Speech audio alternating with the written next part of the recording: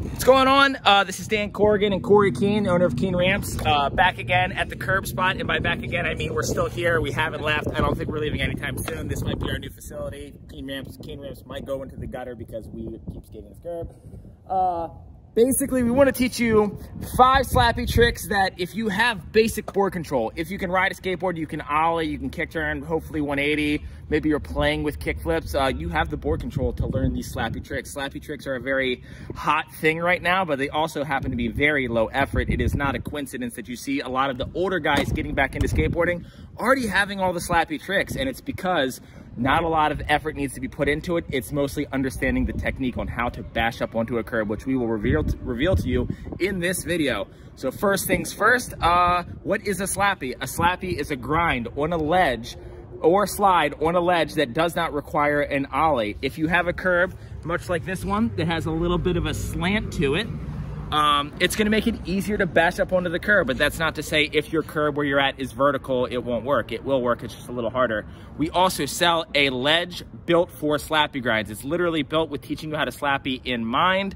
It is a 5-foot long, 6-inch tall slappy side curb, and on the other side is a straight edge, so you can skate it like a regular ledge as well. We have a video further back in our archives of us skating the very first prototype. We had a blast on it. You would obviously have a blast on it too, but we are well aware that you might not be able to get such a ramp. So we're gonna show you on an actual curb, not our obstacle. So we lacquered this curb up the other day. That video is also in our archive on how to get a curb buttery. Now we're gonna show you how to skate it. So first things first, what do you think the first slappy trick that you should learn is? I'm thinking nose slide. What are you thinking? I would say, yeah, nose slide or maybe 50? No, probably nose slide. Because nose slide, I mean, you don't even have to know the fundamentals of a 50. Yeah. It's more, you could just kind of ride right into it, tic-tac into it. Yeah. As long as it's nice and buttered, you're going to slide. When you get out, you don't have to pop out. You don't have to go to regular, fakie, whatever. You just come out. Yeah. So the goal is just figuring out how to get on, find your center of balance, lean into it, get out. Yep. So yeah, we can start with nose slide. Yeah, so I think for slappy nose slide, we're gonna show you the most beginner way to do it, but for slappy 50-50s and crooked grinds and the other tricks that we're gonna be showing you, it's gonna be more about technique, not necessarily the beginner entry level how to get into it. But I think if you have just started skateboarding, the slappy nose slide is one that you're gonna want in your repertoire. So I'm gonna show you a couple quick secrets to that right now. First things first, you should be able to nose stall. Have your foot already on the nose, just don't die. And you just go into it like that. Now what I would do is find a curb that you can just practice doing that on. You have it nice and lacquered up, and then you just slowly adjust your angle. So if I'm riding straight on the first time I try it, next time I'll go like this. Now when you get into the nose slide, don't go like this. Don't keep it sideways. You gotta lift it up and turn it flat against it so your whole base plate is there. And as you keep adjusting that angle and making it sharper and sharper, continuing to lift it up to where your base plate is against the curb flat, it's slowly gonna wanna slide. It's slowly gonna wanna move for you. And you can just keep building that up with more speed and more angle and more speed.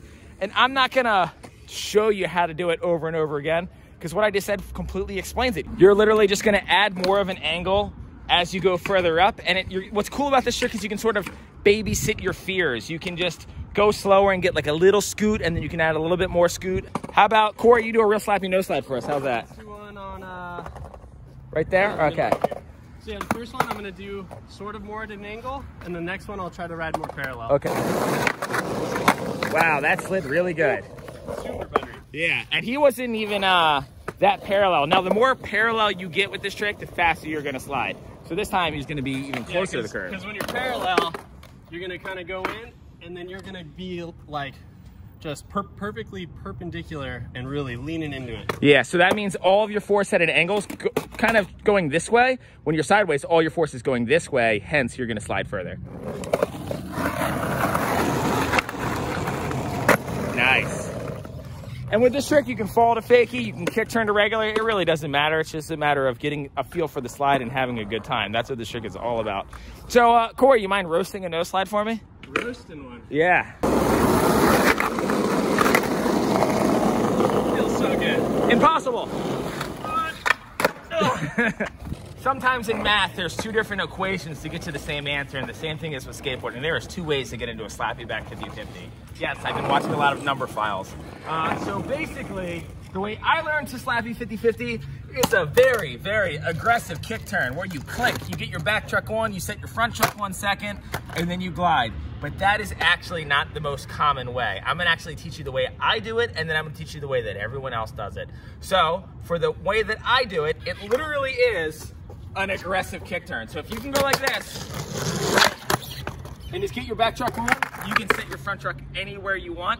So when I roll up to it, I put a ton of pressure on my back foot. Doing this sort of scoopy back 180 motion where my foot's kind of in this pocket. And as you can tell, if my foot's over here, that's gonna wanna bring this heel side wheel up. And that heel side wheel up is gonna be what rides up. You feel that click, you adjust your weight, you set it down. Just as my body weight was right there, that is exactly how it works. Toe side, heel up, click, set it down. And then you're in the 50-50. Doesn't matter if you're in the 50-50 like this, well, hopefully not like that. Doesn't matter if you're in the 50-50 like this, crosswalk, Ohio style. I don't care how you're in it. As long as you're grinding, then you can come out. And to get out of a 50-50, if you can kick turn off a curb, if you can be on the curb and go like this, get out. So I'll do one with the regular, my style, and then I'll show you the other way to do it. Now this way's a lot more aggressive. It's, honestly, I'm not gonna break your arm by walking around you that way. I'm gonna walk around you this way. Thank you. It's less finesseful. It's more like, I'm barging it. And in my opinion, it's kind of more fun than the other way. The other way is more technique. This one is more, I don't know, like, I'm gonna run into the curb and get on top of it and keep my momentum forward. So the sound is nice, the feeling is nice. It is, but most likely it's gonna be less consistent for most people. The other technique, the more common technique, the John Benton making fun of me for not doing it this way technique, is you roll up like you're gonna almost do like a Slappy crook. You don't lift up and get your back truck on first. This way you get your front truck on first. So it's a lift up, your wheel's gonna roll up, your pressure is on your toe first, but the second that you get on top of the ledge with that toe, then you go heel, and that heel's gonna bring your back truck on. Same thing, I don't care how you get into it, as long as you can get out of it. Ideally, you wanna be toe side or cross lock, but it's a 50-50, it's a curb, it's pretty forgiving. However you get into it, you get into it. So once again, rolling up, your weight is gonna be on your toes. Baby lift up, feel that click, adjust to your heel, back truck on, succeed. Now I know for a fact, I know for a fact I'm not gonna land this first try. It's kind of like a really, really fast duck walk. Yeah, it's like, yeah, so what he's saying by duck walk is when you go like this. Except for you're not lifting up and setting your truck on. You're letting the curvature of your nose drag up the corner, and notice how the corner of this thing will throw my truck up there. See that? I'm not actually lifting it. Look, I'll keep my hands up here. It wants to throw it on there, and you're using that to your advantage. So here we go. Here's gonna be, take probably 30 of me trying to do Slappy 50-50 the way that everyone else does them. Now when I Slappy 50-50 a ledge, this is how I do it on taller stuff, but for whatever reason on curbs, it don't really work for me. That was actually a pretty good first try. All right, right here. I know I can do this, dude. Oh, God. Yeah, that was great. Is this the way that you do it? I don't, no. I do them your way. I bash them. There it is. Now, see, it looks more smooth and more fluid. Yeah. And all honesty, it probably looks a little cooler. And you know, that felt pretty cool. But it's not the way that I prefer to do it, so I'm gonna do one more like that. Another thing I'll say, I've noticed that guys that know how to do that style really well, they can hold them very long. Yeah. Because you kind of just, your feet are in a really nice placement, and like your knees are bent, and you're not like jolted from that bash. Yeah, that bash really throws your balance off, whereas you kind of like do the technique way into it, you can kind of put your cross lock where you want it. So we'll do one more, and then we're gonna film both of them in slow-mo. Yep. Okay, I think I learned how to do that. That was it. I think I got it down. Yeah, that was solid. All right, so a little slow-mo. Yeah.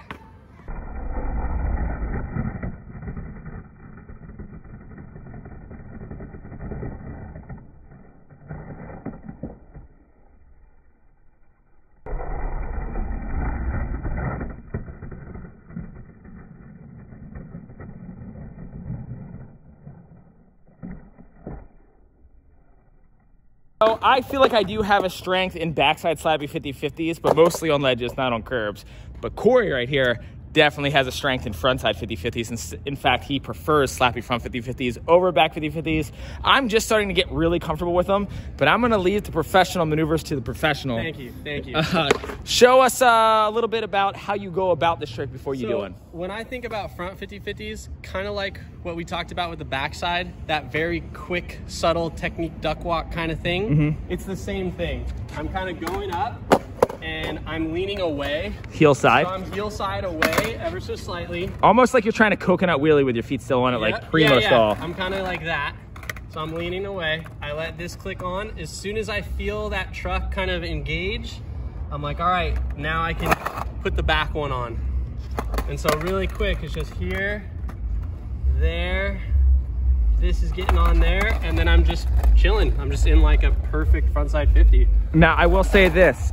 One of the problems that I have a lot is when I get on, I overshoot my back truck a lot, and my back truck will actually end up in a little bit of a low-C grind thing. And so what helped me focus on that or fix that problem is now when I go up, I think about getting this inside wheel right here, my heel side wheel, to wedge against it all the way. Like I really try to lock that in. Otherwise, it'll slip right off and end up here. So really focusing on your pinch points before you get into it might help you be more consistent with it. Yeah, that's a good point. I also think of my front. Like I'm very front heavy. Very much front heavy, like yes. The back is just kind of like, my back foot's just rotating and helping me get on, but it's light and it's loose. And then once I'm on, then I might do a little foot wiggle adjustment, get my foot back to the tail. And you turn it to a 50/50, like an ollie into it. And I also ride very wide stanced on this one. Yeah, like same. When I skate like a mini ramp or something, you know, I'm in my traditional stance. When I'm skating a front Slappy, like a curb, I'm very wide. I'm like that. So yeah, here, I'll do a couple. Okay. All day. Let's do it on the buttery one. Yeah, let's do it on the new curve that we waxed up. Why not? Because you're gonna grind like 1,000 feet. So nice. God, I love that curve. It's so good. We're probably gonna have to stop filming and skate this thing for another hour. But yeah, let's get one more. Let me get behind you so you can see how his back truck gets on second. It is a front truck to back truck maneuver, but maybe if I'm close up, you can kind of tell where his pressure is on his board. Maybe that'll help. So let's get that.